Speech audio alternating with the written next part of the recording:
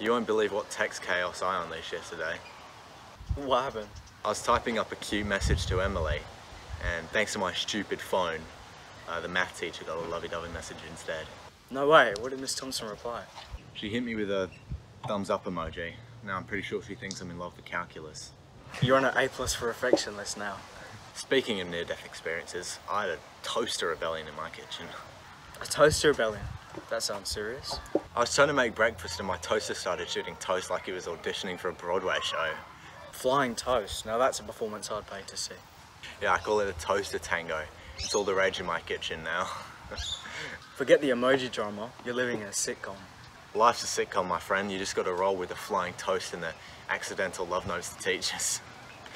Teenage life, where every day is a new episode of The Unexpected.